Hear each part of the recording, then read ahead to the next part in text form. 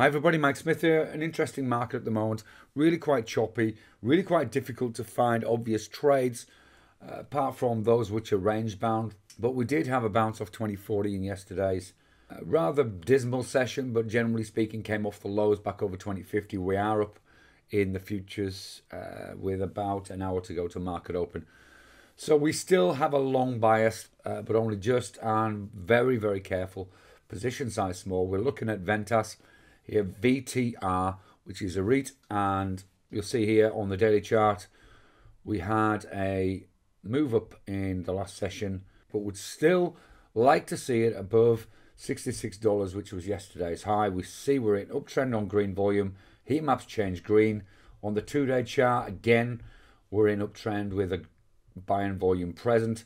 And of course, we've been in uptrend on the weekly for a number of weeks now, really since the beginning of March. So following this retracement, we're now ready to go again. We've broken those pivot highs at 64. This is probably the outstanding trade that we'll be looking at today. And that's just one of the trades I'm considering for today. So before we go, if you'd like to see everything I'm considering and see the trades I'm really taking, why not take a trial to my Options Elite alert and training service? That way, you can see exactly how I find the best trades that can produce the largest returns whilst keeping the risk low.